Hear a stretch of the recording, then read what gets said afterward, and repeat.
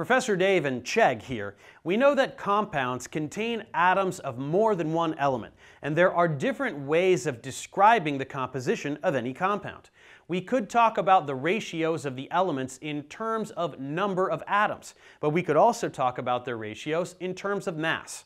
This latter concept is called the percent composition of a compound, and it has some important applications. So let's learn how to calculate percent composition and what some of its applications are.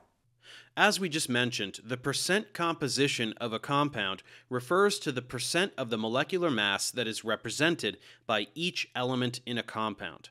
This is a rather straightforward calculation, so let's go through a few examples and make sure everything is extremely clear. Percent composition is easy to calculate if we know the molecular formula of a compound, because we can then know the molecular mass. If we know the molecular mass, we can just find the fraction of the molecular mass that is contributed by each element. Let's say we want to know the percent composition of ammonia.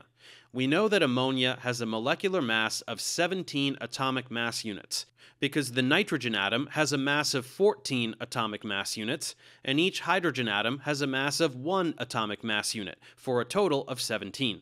We can simply calculate the mass of each element present in the compound over the total mass of the compound to get the percent composition of the compound.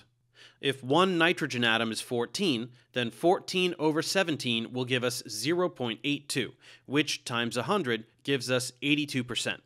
This means that the nitrogen atom in ammonia represents 82% of the mass of the molecule. The 3 hydrogen atoms have a total mass of 3, and 3 over 17 gives us 0.18. Multiplying by 100, that gives us 18%. So hydrogen represents 18% of the mass of the molecule. And 82% plus 18% does add up to 100%, so these calculations do make sense. So this is the percent composition of ammonia. Let's try another example. Aspirin has the chemical formula C9H8O4. What is the percent composition of this compound? Once again, to answer this, we just find the percentage of the total molecular mass that each element is contributing.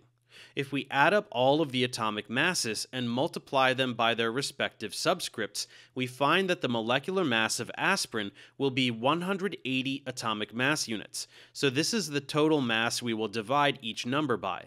9 carbon atoms times 12 atomic mass units per carbon gives us 108. 108 over 180 times 100 gives 60% for carbon. 8 hydrogen atoms times 1 atomic mass unit per hydrogen gives us 8. 8 over 180 times 100 gives us 4.4% for hydrogen. And 4 oxygens times 16 atomic mass units per oxygen gives us 64. 64 over 180 times 100 gives us 35.6% for oxygen. This is the percent composition of aspirin, and the 3 numbers do add up to 100%, so we know we did this correctly. As we can see, calculating the percent composition of a compound is extremely straightforward if we know its chemical formula and the atomic masses of all the elements contained within it.